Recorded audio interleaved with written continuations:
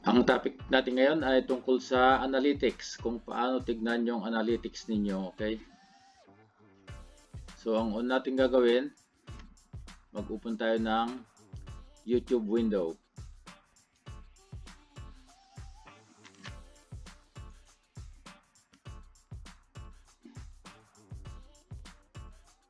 Tapos, click natin yung profile picture sa bandang right side. Tapos, your channel, YouTube Studio,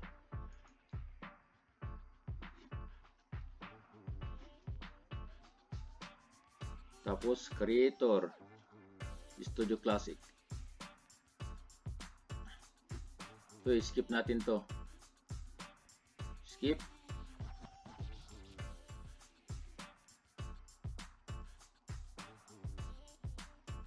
Tapos, analytics.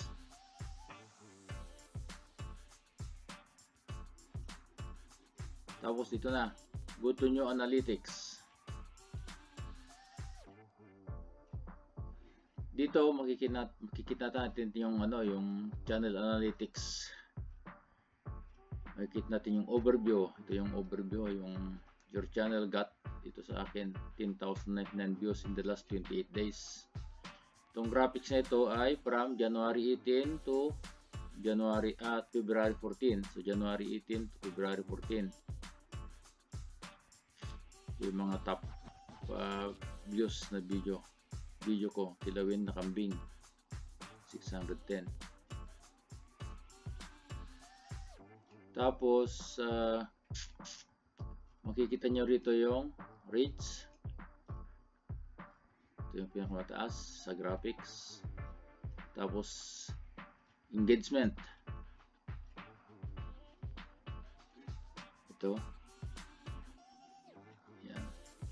Top videos by end screen, top videos sabi niya. Tapos top playlist, top end screen element type, tapos top card, tapos audience,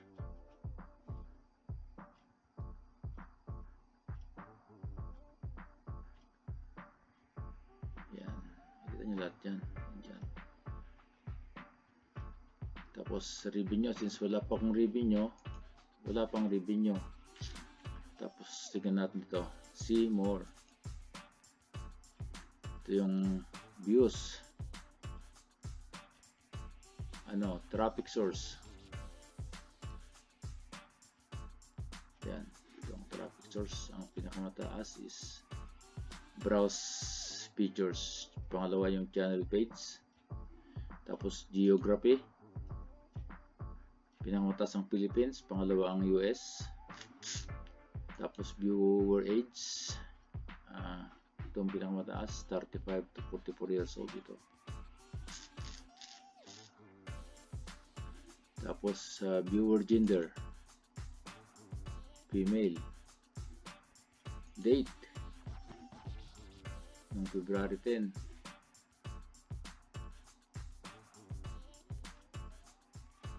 meron ng 596 na nag-view. Tapos revenue wala pa yan. Subscription status, nakamataas ko dito,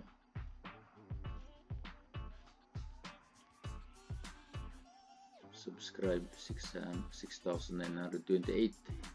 Tapos subscription source, YouTube watch page, yan. Tapos yung playlist,